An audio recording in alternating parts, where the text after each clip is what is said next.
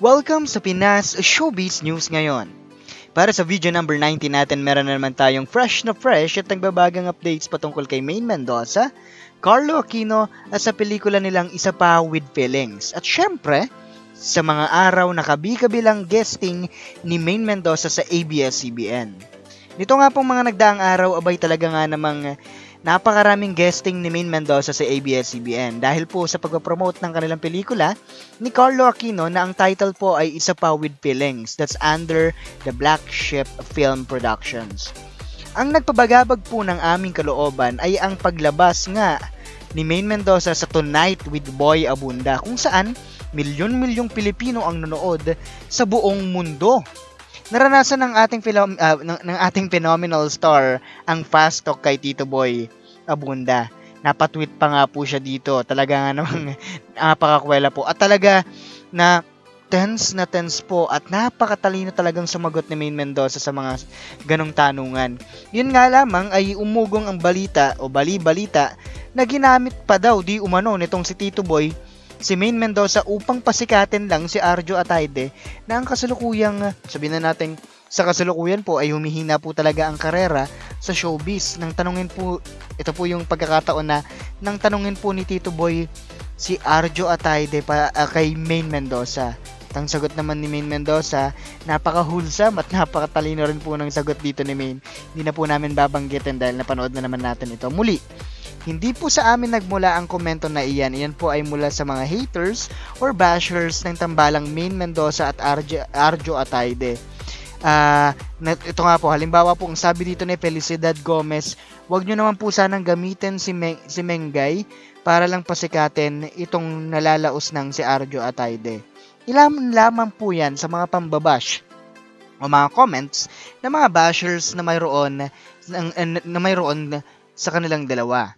But, going back to our topic, sadyang napakarami din po talagang loyal GMA supporters ang nagsabing gamit na gamit daw di umano ng ABS-CBN si Maine Mendoza. Dahil nga po kung saan may pagkakataong ipalabas sabihin na natin kung saan po may pagkakataon na ipalabas si Maine Mendoza, talaga pong inilalarga po siya doon ng ABS-CBN. Talagang maipromote lamang po ang pelikula nila, no? Tulad na lamang sa Tonight with Boy Abunda kung saan first time ever po na nangyari na wala pang 24 hours ay nasa 1 milyong mahigit na po ang viewers ng segment na iyon with Tito Boy Abunda, Maine Mendoza and Carlo Aquino. Si Tito Boy po mismo ang nagsabi niya na ang lakas ng epekto ng isang Maine Mendoza dahil for the first time nangyari po iyon sa show niya na 11 hours pa lamang abay mahigit 1 milyon na po ang nakapanood. Sobrang tumabo po ito sa rating noong araw na iyon. Kaya naman natambakan ng GMA at iba pang networks. Ito po ay parehas ding nangyari sa Umagang Kay Ganda, sa daily shows po nila Melay. Ito po yung mga palabas na talagang nilabasan po o pinaggesan nitong si Maine Mendoza. Humatak po ng ratings. Anyways, mga Kapinas Showbiz News, mabanggitin lang din po namin.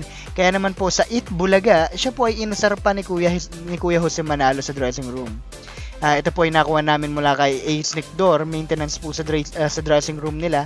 Sabi raw po ni Kuya Jose sa kanya, "Hala Kameng, anong ginawa mo sa GMA? Natambakan na ang rating mula nang magdadalaw ka dyan sa kabila." Yun po yung pabirong sabi ni Kuya Jose sa kanila. Well, anyways, mga Kapinas Showbiz News, ano pa man ang dahilan nila, isa lamang ang ating may pagmamalaki dahil wala po tayong magagawa dyan.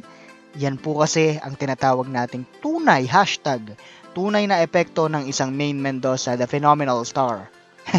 Yung mga bashers, sabihin nyo na po ang lahat ng gusto nyo sabihin, pero ang goal lang naman po talaga dito ni Maine Mendoza ay maipromote din naman po somehow ang napakagandang pelikula nila ni Carlo Aquino na ang title ay Isa Pa with Feelings. At maraming salamat pa rin talaga sa ABS-CBN dahil hindi po nila binitawan o inilaglag si Maine Mendoza dahil masaya po. Dapat po, ulitin ko lang po, sa ganitong pagkakataon, wag po natin isipan ng masama. Ginagawa lang po nila ang kanilang trabaho. Maging masaya po tayo para sa kanila, lalong-lalo na po kay Maine Mendoza. Muli, aming lilinawin na okay lang na makipag-argue or sabihin po yung mga komento na meron kayo. Wag lang to the point na makikipagbastusan, na makikipagmura na po kayo sa comment sections na meron tayo dyan sa baba. Kung bashers po kayo, welcome pa rin po kayo mag-comment, and please expect na irerespeto po namin ang inyong mga magiging opinion. So yun nga, maraming salamat. At huwag tayong patitinag muli, bawat kilos at galaw ni Maine Mendoza, kahit sa kabilang network pa man yan, ay ating susubaybayan. Kaya wait lang kayo, nood, and please subscribe. Maraming salamat muli. Ito po ang Pinas Showbiz News ngayon.